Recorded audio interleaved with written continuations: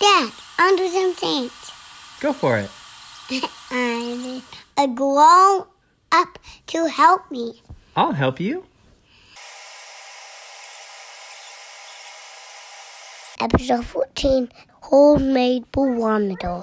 So a lot of the experiments I've shared so far have to do with air pressure, and I thought it would be very interesting to make an instrument that measures air pressure called a barometer. And I'm actually going to make two of them here because I know everyone has different materials available to them at home.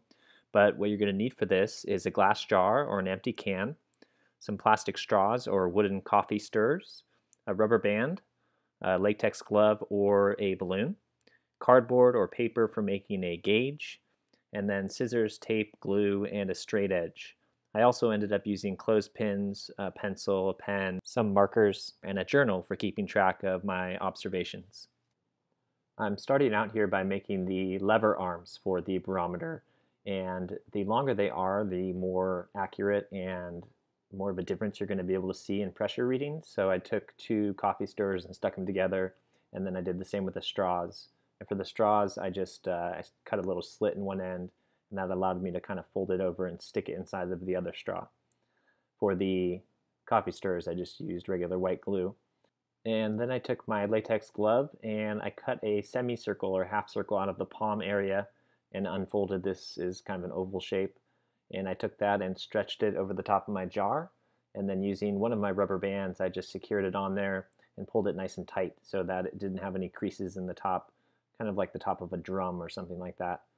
And the next step here is to glue on one of my lever arms. For this one I used the straw, and I thought, most people maybe don't have access to super glue or different types of glue, and hopefully you do have some white glue at home. One thing you're going to need to do if you use white glue is let it dry for about 24 hours. So I ended up leaving these overnight.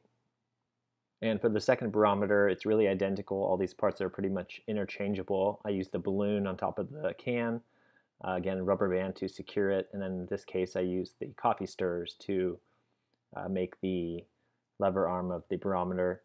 I also used some clothespins to hold it together while I was drying, and that way I could get all the gluing done and set for the night. I came back the next day and the glue had stuck. I was a little surprised, but it does work. And here what I'm doing is just making my gauges. And basically what I did is just marked off every 1/8 of an inch, and in the center that's going to be kind of our baseline pressure, whatever it is when we first start. And then I made marks going either way so that we can see when the pressure either goes up or down from our initial, again, baseline starting pressure. Then I went ahead and looked up the current air pressure in my area and wrote that down in the center of the gauge. It was 30.06 inches, which is just above standard atmospheric pressure. And so from there I found a good spot in my house where I could set these where they're not exposed to direct sunlight, and you have kind of a clear view of your gauge. So you just want to line up your lever arm with the center of your gauge, and from here you're going to watch for basically any changes. Now let's take a look at how these work. Stop motion science! So we have our can or jar, and it's full of air, and we use the balloon to seal off the air inside. So immediately after you do this, the air pressure inside is the same as the air pressure outside, and so the lever arm sits parallel with the horizon. If the air pressure outside the can increases, it's going to press harder against the balloon than the air pushing from the inside.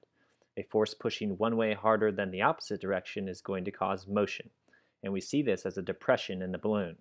As the balloon depresses, the lever arm raises on the gauge, indicating higher pressure, which is usually a predictor of clearer skies and warmer weather.